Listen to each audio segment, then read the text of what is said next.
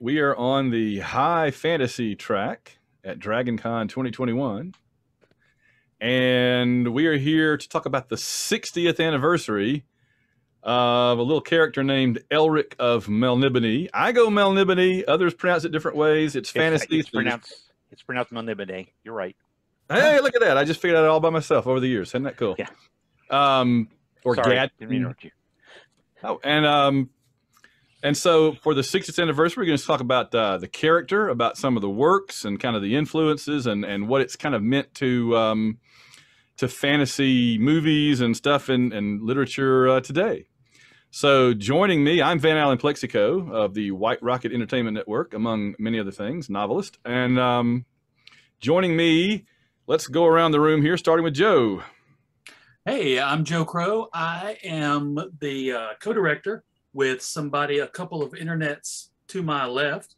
Yeah, I am a writer, an editor, a pro wrestling announcer, and I'm the co-director of the American Sci-Fi Classics track at DragonCon. Okay, Rick. I'm Rick Klaw. I'm an editor, writer, bookseller, critic. I've done just about all the things you can do working in science fiction over the years. I think I'm the only person here who's actually worked with Mike. I've edited a couple of books of his. I've edited a book of his, a collection. I've had him some of my anthologies. I did the letters page for the Michael Moorcock's Multiverse comic, and among many other things with him over the years. But so that's who I am. So he's almost qualified to be on the panel. That's good. Almost. More so than the rest of us, for sure, but that's true. And then lastly, we have Gary. Hello, everybody. Along with that gentleman over there, I co-run the American Sci-Fi Classics track at DragonCon. So panel is brought to you almost halfway by another track at DragonCon. I am a writer, I'm a reviewer, I am a sometimes voice actor, dashing man about town, and a fan of blades that eat souls. So there we go. And that's a prerequisite for being on this panel, I think. Honestly. Indeed. Well, my soul has been eating. I am broadcasting from within Stormbringer. Well, by the time the story is over, pretty much everybody has been. So you're just one step ahead of the rest of us, I think. Exactly. I beat the rush. I'm going to go ahead and dive into Stormbringer now, just to save time later when it comes for me anyway. Yeah, well, and I get to call dibs on my corner in the... No, this is my... I've heard down near the hilt is kind of comfy. There's like a little more space there. You got leg room in the hilt, in the cross. Yeah, you can stick your feet out. Yeah, absolutely. It's nice. It's nice. So good. All right. Well, I have just a very loose outline. It's so loose, in fact, I didn't really share it with you guys. I just figured that we would just kind of go through some of the basics. So I'm going to lay out a few things that kind of I think of in terms of who and what Elric and his world is and are. And I'm just going to say a few things, then we'll go around and let you guys kind of throw in other things that a person just starting out coming to this property and wanting to know, well, what is this all about? What do I need to know to be able to enjoy this? What would you tell them? So I will start out and say that Elric is he's the prototypical anti-hero because he's kind of your protagonist, but he's also kind of in some ways a bad guy as well as a good guy, as much a victim as a doer.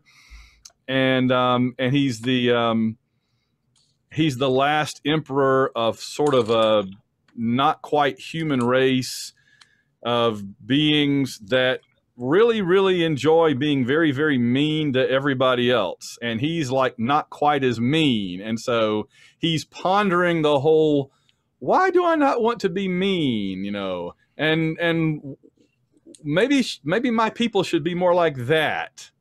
And then he gets a really kick-ass sword, so it gets much more complicated. So who wants to step up next and kind of fill in what we should know about Elric?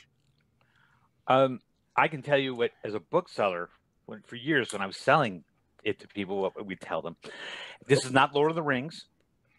It's kind of the anti-Lord of the Rings, actually. And Moorcock has written essays about problems with Lord of the Rings.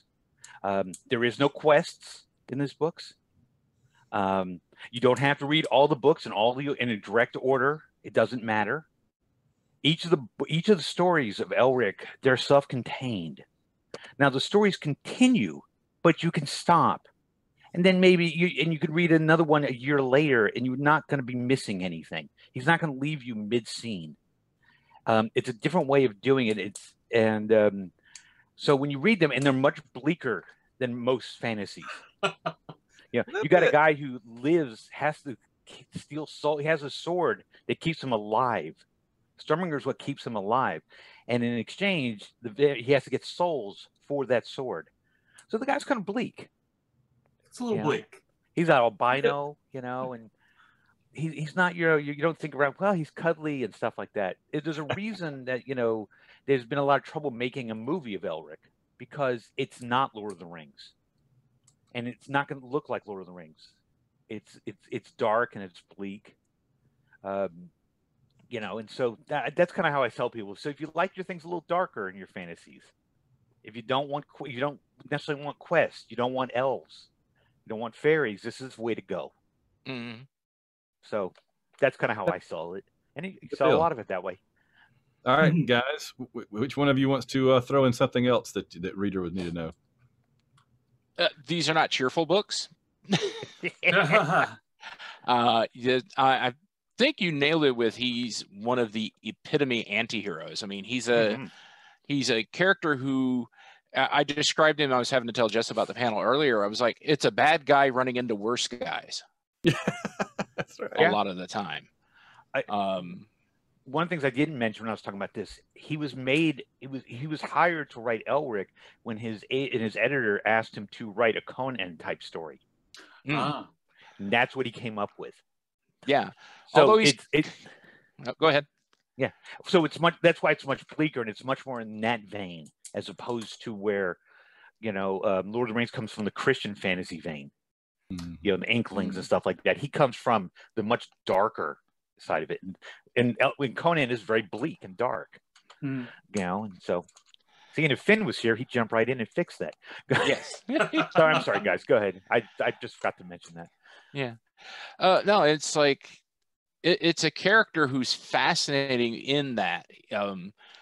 He is the darker side of gray, but he's still gray. There are people who are worse than he is. His own people are worse than he is, which is one of the things I find fascinating about him, and the fact that he's driven by so many different literal and figurative demons. And I think, like a lot of people, the first thing that caught my eye was some of the art by Gould of those paintings of Elric, which are just beautiful pieces of art. And I was like, oh, who's this guy? I want to know more about this guy. And was it not the Whelan, Gary? I love the Whelan as well. But the Robert Gould ones are ones I really like too. I think it fits much better with what Elric actually is, the Gould. Yeah.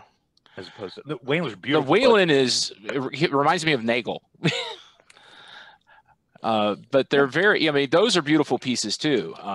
But yeah, he in that Black Blade inspires so many artists, including musicians. Yeah. Which I'll let Joe talk about that. Yeah, I was going to get to that. When I started working in the geek journalism area, like in 1999, there was a giant hole in my reading, my knowledge, and in fact, somebody else on this panel, Mr. Rick Klaw, pointed me to Elric. And since then, but not really. But go ahead. But no, he said, you ought to be reading this, and I said, well, okay, and he was right. That's right. Get on record that I said Rick Klaw was right. But the thing is,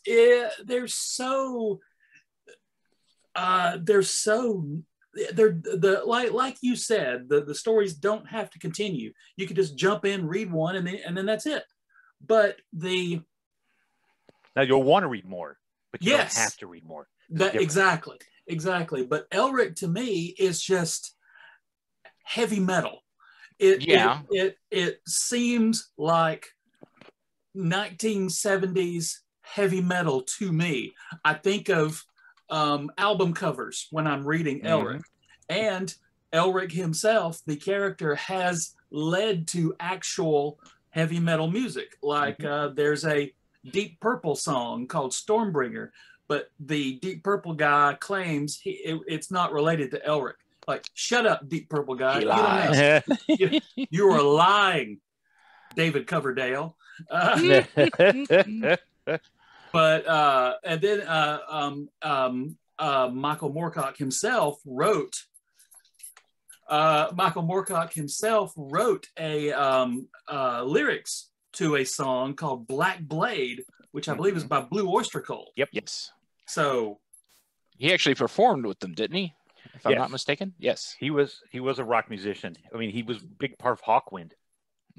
Oh yeah, Hawkwind. Who did an entire Chronicle of the Black Sword album, or set? It was and with Mike Moorcock's reading in between it. He's reading like poetry on the album. They're performing songs, and then he'll have interludes while he's reading, narrating what's going on. Why isn't music cool like that anymore? Thank you. Exactly. What happened? I just don't get. Well, yeah. Oh, go ahead, Rick. Go ahead, Rick. I was going to say one thing I forgot to mention when I was talking about Moorcock. It's been a long time since I've had to try to sell Elric, which is what you're asking me to do right there. Right. Sure. I haven't been a bookseller in a long time. One of the things that's different about Elric as opposed to other fantasies too, it's not good versus evil. No. It's not about that. It's chaos versus order, which is different. Anybody who plays D&D knows that they're different. Yeah. And matter of fact, Elric in Moorcock's work has huge influence on D&D. Oh yeah. Structure. Anybody who plays Dungeons and Dragons should be reading Elric. Okay. Yeah. And if you haven't, then you're doing yourself a disservice. Yeah. The whole order chaos thing comes pretty much from him, and it was also lifted heavily by anyone who plays Warhammer. Yep. Oh yeah. And also Moorcock also came up with the whole concept of the multiverse. Yes. Which Elric the eternal is one champion. of the first. Yeah. And which he's one of the first. Multiverse of madness. Yeah. That's a whole other track, Van. Dang it.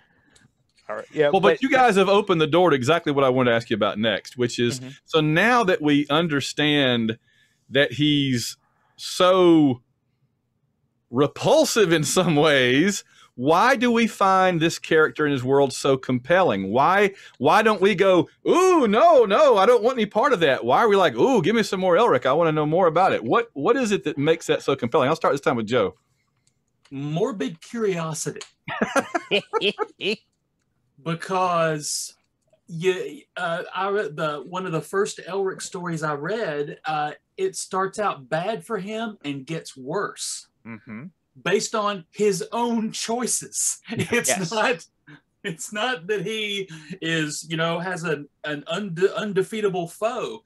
It's he chooses to go one way instead of clearly the better option. And then he betrays people. Do not get attached to anyone in an Elric story, and don't be his friend. No, do not be his friend. There's a reason that his best friend is eternal. Moorcock would also not have eternal champions; he have eternal companions too.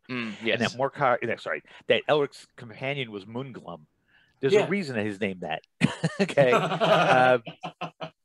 So yeah, you're right. It shows a darker side of humanity. And we're always fascinated by it's like why people are fascinated with serial killers.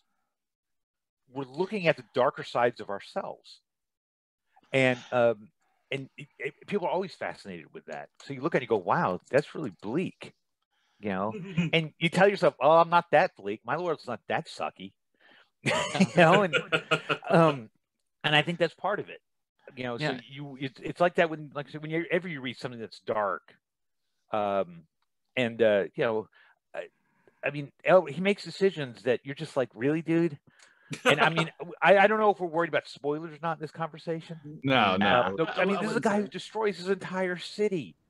I mean, come on, and also he worships Arioch, the Lord of Chaos, and a Duke of Hell, Yeah. Okay. Mhm. So, I mean, the whole thing, was it Blood and Souls for Ariok? I mean, Yeah. Well, it wasn't his Yeah. first choice. It just kind of played out that way. But Well, fair yeah. enough. I Well, mean, Yeah. And I think that part of that fascination as well is the fact that he is. I'm glad that Conan was referenced earlier, because in a lot of ways he's the anti-Conan. He Yes. is weak.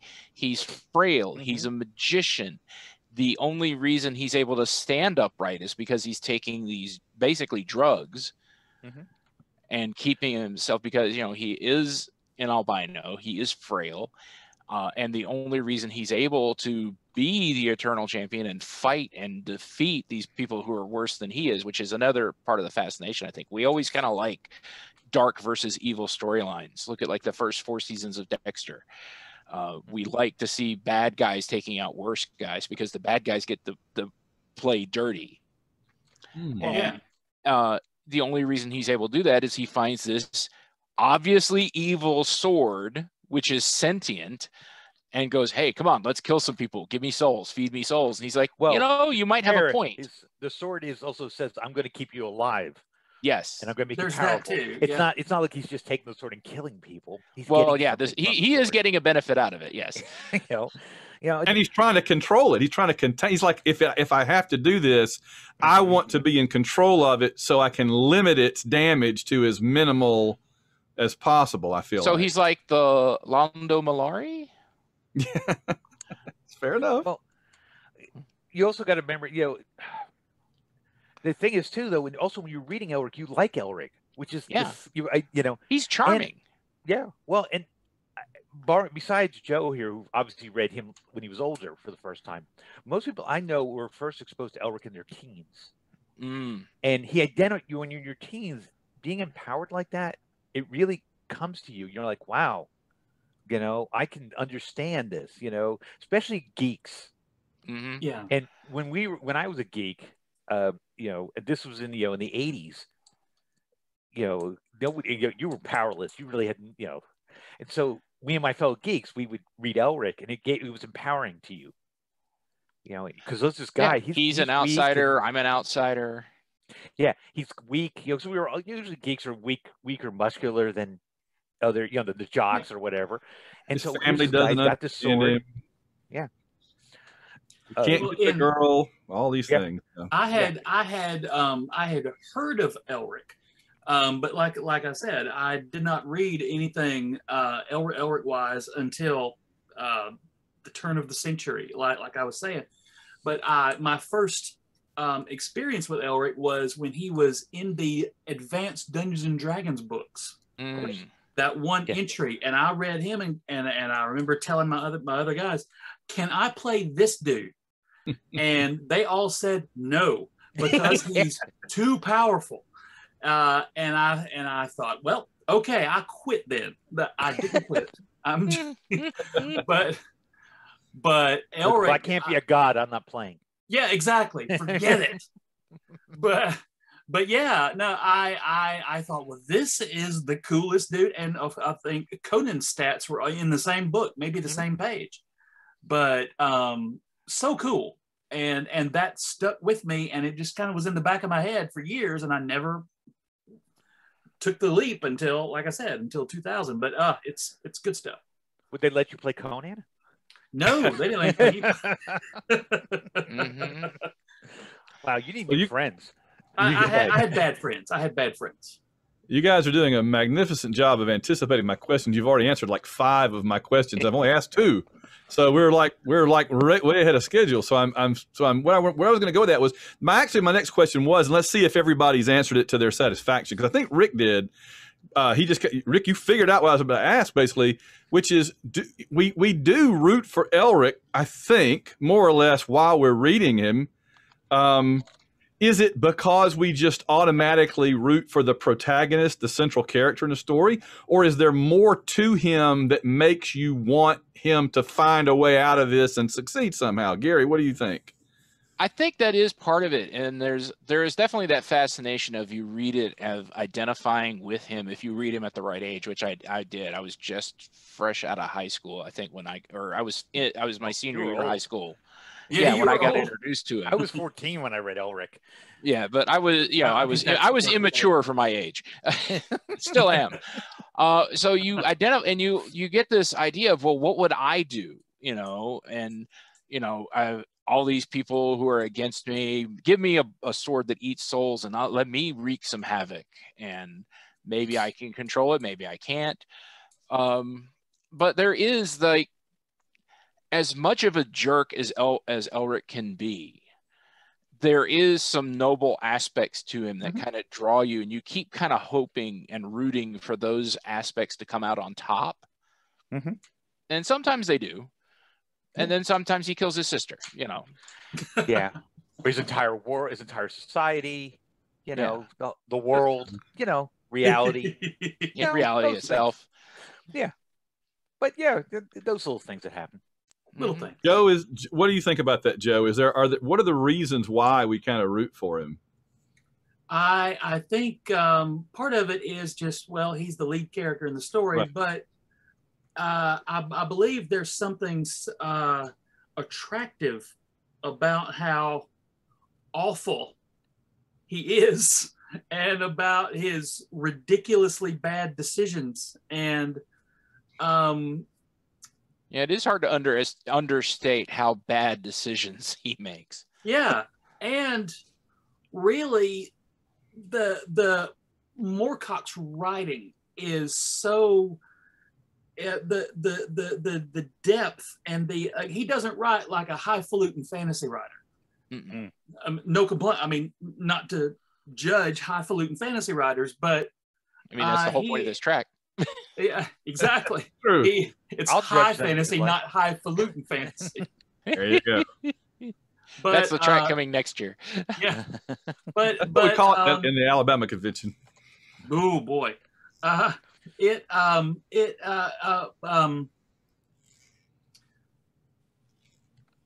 Elric stuff is so it's like it's always raining, like it is now in reality as we're taping this. It's like it's always raining in Eric's world.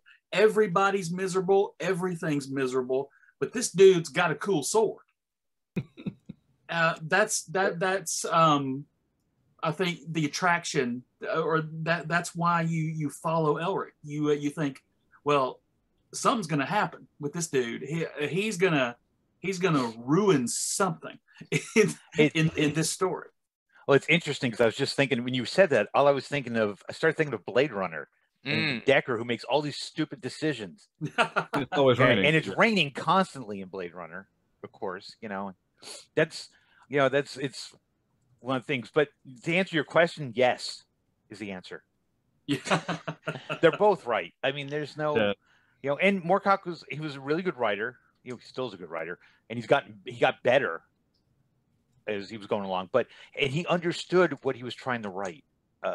Moorcock's he's really smart. He's a really intelligent man, and he understands what he was writing. And it was only supposed to be a one-off, and then of course it got more and more popular. And he would write Elric when he needed money to, like when he was doing New Worlds. If y'all don't know, Moorcock was, I know y'all probably know, but people are listening. Moorcock was famous. One of the things Moorcock is famous for was editing New Worlds magazine in the 60s, which ushered in the new wave of science fiction. Okay. And it was, so you wouldn't have had a lot of the science fiction that came later. You wouldn't have Cyberpunk if it wasn't for Moorcock doing New Worlds. Never would have happened.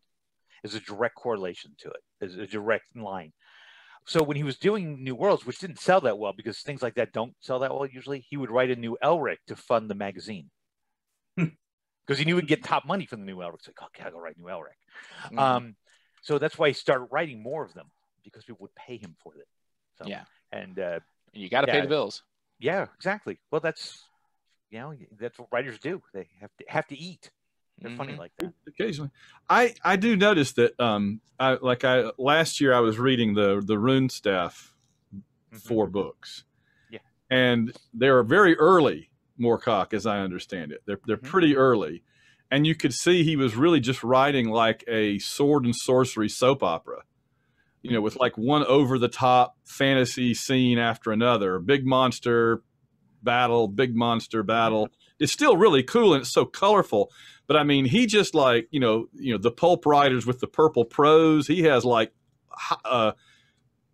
ultraviolet purple prose. It is just, he slathers on and it's never like in a negative way. It's just like he finds an incredibly evocative and lush way to describe things, just piling up the words and the images. And you see, what I'm getting at is you see that I think in the Elric stories that were written earlier. And then the ones later are a little more straightforward and a little less just pouring the gallons of, descriptions and imagery in. So I can noticeably tell the arc of his writing as it goes across from the earlier books to the later ones, for sure. Yeah. He matured. Because he was very young when he did Elric. I mean, the fact that Moorcock's he's in his early 80s now. Yeah. So he was 20-something, early 20. I mean, I remember how depressing it was when I turned 30, and I knew Moorcock at the time, and it occurred to me that when he turned 30, if he had never written another word, he still would have been a legendary writer. We'd still be talking about him. And it's like, that's amazing. He could have never written another word after that point, and you would all gone, "Huh? Well, he's a fantastic writer." So yeah, he was really good, blessed with a lot of talent, or is blessed with a lot of talent. He's still alive.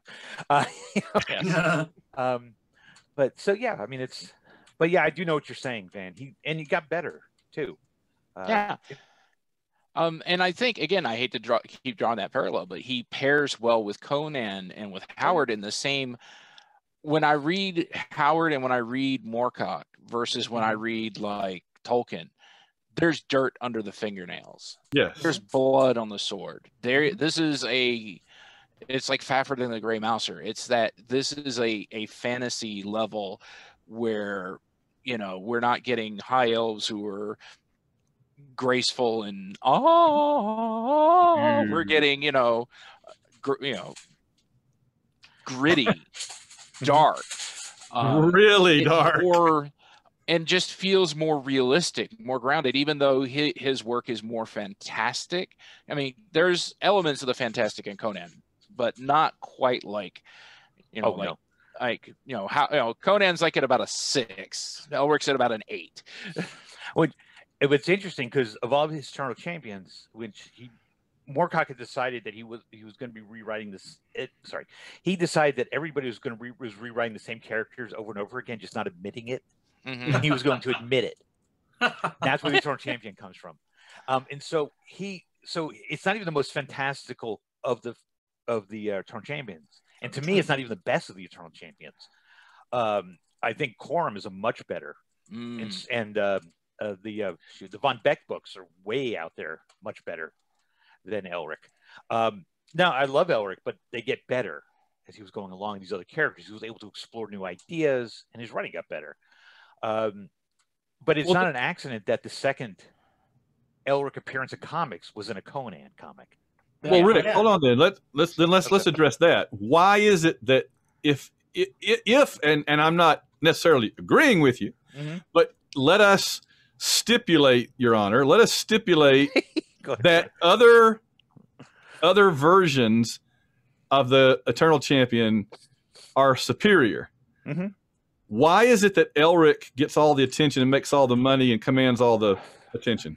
He's pale with a cool sword. He is pale with a cool sword, but I mean, Corum's got a missing an eye. He's got a robotic hand. He's got a metal hand. I mean, he's really cool too. Who doesn't? But the thing is that what it is. How do I put this? The Elric is simpler. They're not as complex, and they're much easier to get into. The Von Beck books in particular, they're a much more bigger investment of reading, than the Elrics are. And it just doesn't say I don't like Elric. It's just that this is what happens with writers. They tend, when they start putting more and more complex things in, fans don't always go with them. True. So yeah, I think that's what happens with that. And Elric is, he was the first, and he was all over the place. Because that's where he started with. I mean, there are Eternal Champions before him, but they were Eternal Champions like afterwards. You know, like he said later, we're going to make them Eternal Champions. It wasn't thought of that way. So I think it has to do with that. You know, it has to do with people's willingness to invest it takes a lot more investment of time and energy to read some of these books. Mm-hmm. I mean, Elric books are really easy reads. I mean, like I said, I love Elric, but you'll sit down and read an Elric book in an afternoon. Yeah. They're all short and they're quick reads. But, you know, Von Beck starts getting thicker and thicker, and Corms are all pretty thick. You know, they got thicker. And so they're more investment of time. And then, yeah, of course, fantasy fans have no problem with thick books. But let's be honest, a lot of these fantasy books that are thick, and I'm about to insult a ton of people, aren't that complicated. The books aren't that complex, okay? They're really not. You know, they're not adventure fiction. Well, adventure fiction, but they're quest fiction. So people are just going on these quests, you know, where they go point A to point B to point C. And Moorcock doesn't do that. So it's a little more complex. And I think that's the reason. You know, and like I said, I probably have insulted, you know, anybody who's, you know, likes the fantasy, and you know what? I don't care. But I'll never let you back on this track again. Yeah. Oh well, you know, you don't want to get started on Tolkien because I'll rip Tolkien to pieces for you if you like. Boy. Yeah, let's quickly change the subject. Joe, help us. Help me out here, Joe. So what is it about Elric? Yeah, Tolkien's terrible. What? No. The screen just goes black. I have nothing to say about that. No, Joe. What is it that makes him appealing and keep going when there are potentially other properties, even from Moorcock, that might subjectively be called better? I think that Rick really covered because he's first. And the other people, the other characters are like if you start talking about Michael Moorcock's stuff, Elric's going to be first.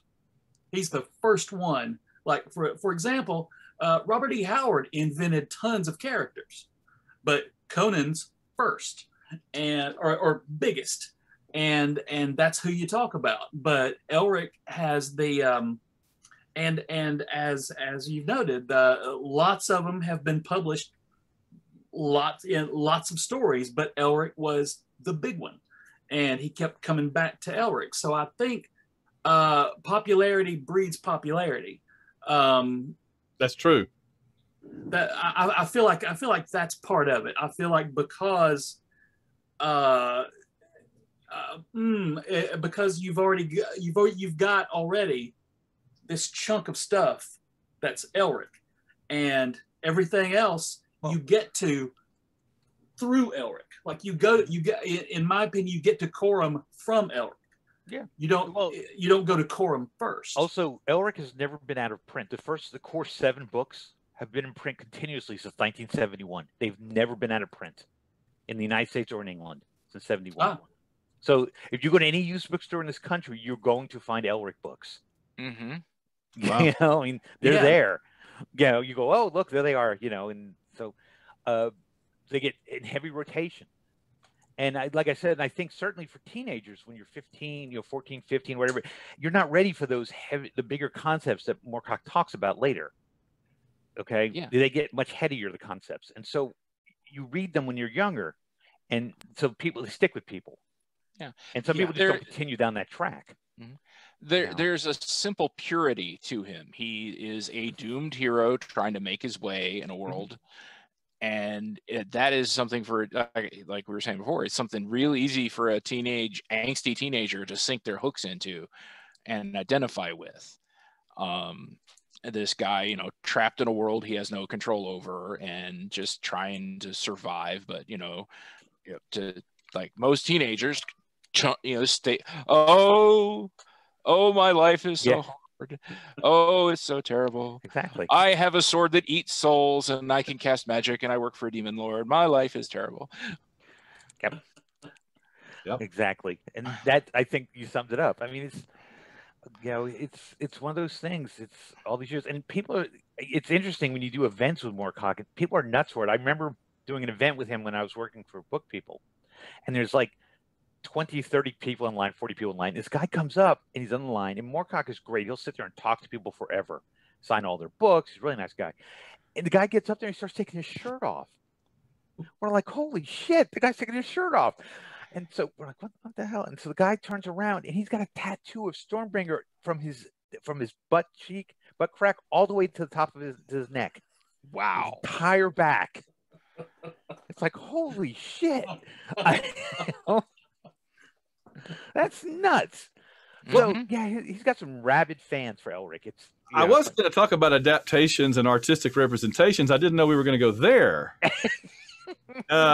Literally down there, but but I think that touches on that. That's a good segue there too, though, is that when somebody is wanting to do a graphic novel, for example, of a Moorcock property, you know, you could do one of those others that Rick mentioned, and you might sell a few copies. But if you do a new Elric thing, you're probably going to sell a lot more copies, right? And so, and he's a visual character. He's visually stunning.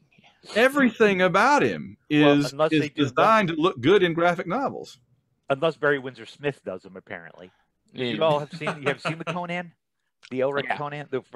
He has Conan, and Elric's wearing like a blue hat, conal hat, blue hat. He looks like a pope. And he's got a big red cape on. Like, I don't know who that is, but it's sure as hell Elric. It says it's Elric. It says Elric. It says Elric right there. It doesn't look Elric like Smith from Brooklyn. It's a different Elric. It's a different Elric. And Moorcock co-wrote it. He co-wrote the story for that. And but apparently Barry Windsor Smith nobody told Barry Windsor Smith what Conan looks like. And so he just drew him. We drew Tom Bombadil instead. That's cool, man. Yeah. Right. With a big black sword. I would kill to have a CG movie of Elric. So with a lot of people, there's a problem with that, though. And here's the problem with it. It's just like the same problem we had with the John Carter movie. Oh. Okay. Oh, boy. Elric is so influential on all these different things. Like, people are going to say, well, it's just Game of Thrones. He did it first. Hugely influential on Game of Thrones. Elric. I mean, huge. And so people look at it, it won't seem original. Just like when John Carter came out, and everybody's like, well, it's just a rehash of Star Wars. No, you don't get it. Where do you think Star Wars ripped it off from? Yeah, exactly. And so so that's a big fear, that an Elric movie being made. People, I'm not saying they shouldn't make one. I would love to see one. But people are going to have that same effect. They're going to look like, well, we've seen this before. They're going to have to make it more like The Witcher, where it's very visually distinct and about that one character, as opposed to a big sprawling tabletop of a map where we're going all over the kingdom. I mean, I think it needs to be like, you know, where we're following that one person on his journey. But see, the problem is people are going to say, "Go, that's just like The Witcher." Yeah, and they're going to say he even looks like The Witcher. Yeah, because The Witcher. Yeah, that's true. Yeah, and I mean, there's a good chunk of anime that's heavily influenced by Elric. Okay. Oh yeah. And so you're going to have that same effect too. People are going to go, well, it's just like this anime we watched. It's like, oh, geez, no, it's not. It's, you know, and, you know, so that's a problem with it. I agree with that. I'd love to see a movie. Yeah. And, just they would have to spend a good chunk of the budget on educating people. By the way, this is the guy everybody ripped off. Yeah. It's true. So, you know. But we would have to find we would have to find somebody like a Peter Jackson, somebody who loves and understands the material and knows how to adapt it and has the passion. It was supposed to happen with what's his name? Where is it? Chris and Paul Welch were supposed to do it. It was supposed to be their next fantasy thing after they did his Dark Materials, and we all know how well that went. I mean, that movie was terrible, and it tanked. And so the studio's like, we're not touching. We don't want to do another fantasy with you people. Oh. And so, you know. Which might have saved us, because if that tanked, what would they have done to Elric? So, right. Yeah. Possibly so, yeah. I always think how many bullets we've dodged over the years with bad adaptations of stuff that we love, you know. I mean, how many bad Chronicles of Amber movies have we not seen? Yeah, I was about to say, Van, the Chronicles of Amber, brought to you by the guys from Game of Thrones. Oh God. Yeah. I mean, there's a lot of things like that. I mean, yeah, for every Game of Thrones Yui adaptation, Bowles, Game of Thrones. Yeah. Yeah. You're going to get crap. I mean, I'm not saying I would love it to be made. And I think we're finally at a stage when they could do it, do it well, visually at least. For the longest time, you couldn't do it because you clearly you have to have an albino. I think Mike told me once that somebody wanted to make a movie of it, but he couldn't be an albino. Well, yeah. Then what's the point? Let's fantasy cast just popped into my head is Doug Jones. Doug Jones is Elric. Yeah. There's a lot of people. The thing is, you can't say, does he have to be an albino? I think that's a sensitive thing. Yeah, kind of. Does he have to suck souls with his sword? Yeah, kind of. That's kind of an important element. Kind of part of it, yeah. It's like we're going to do a Star Wars thing, but can we get rid of the Force? Yeah. And yeah. But these lightsabers are stupid. Get rid of them. Yeah, they have slingshots. Wait a minute, you could make that movie. Are we married to the Hulk being green? Right. No. Hey. Gray works just fine. It's cheaper too to do So it actually is, yeah.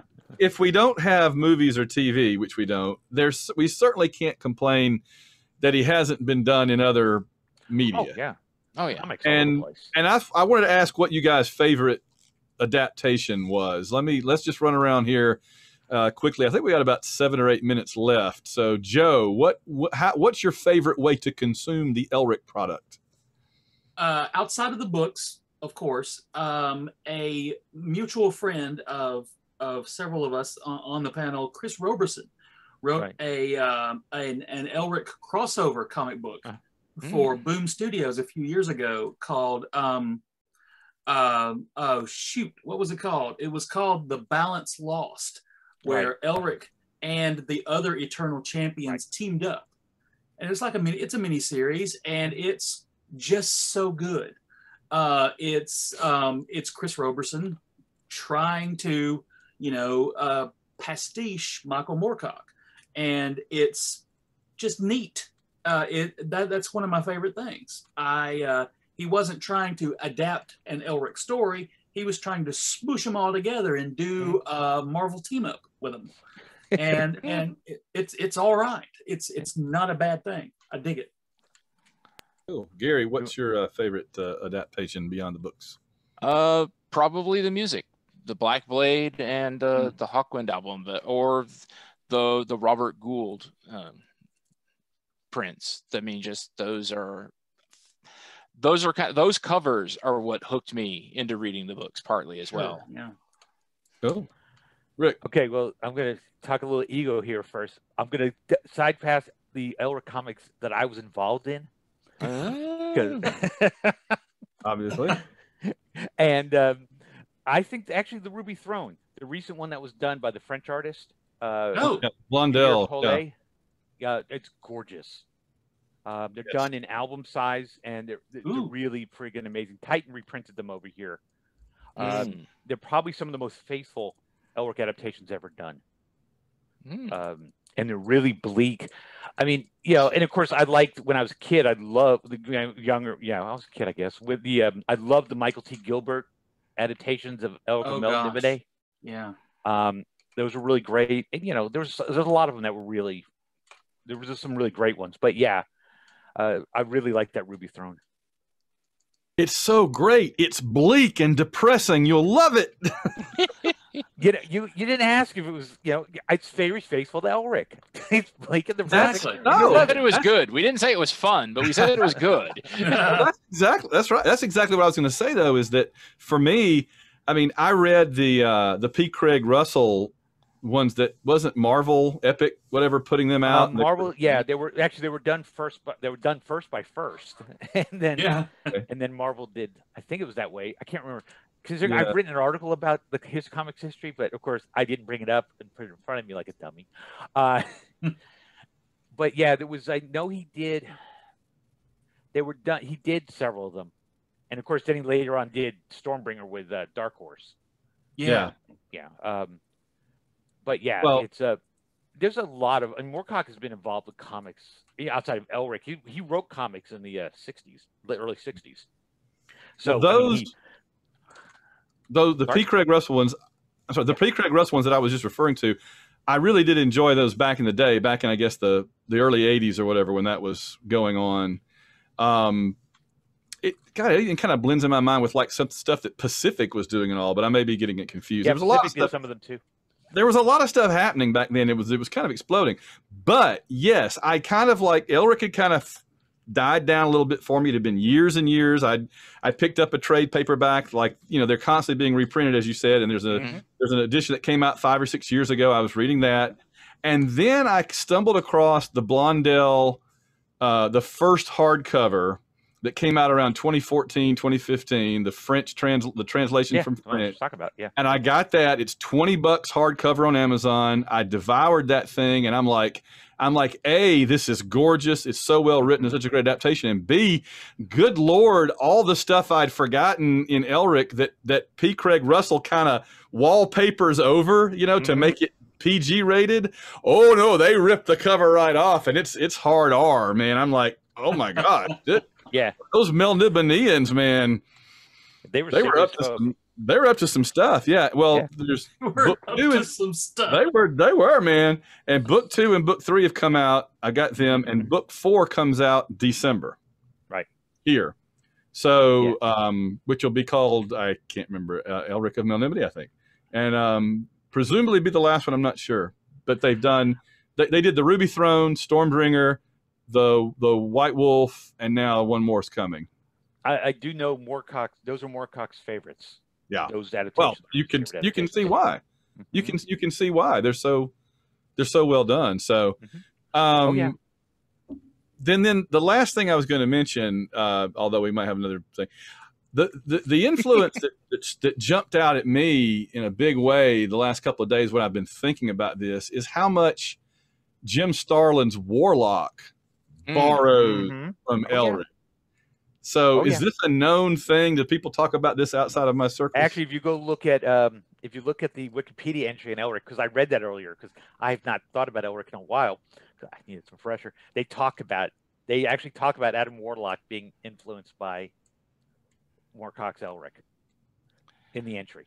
That makes Elric sense. and him are both jerks. Well, yeah.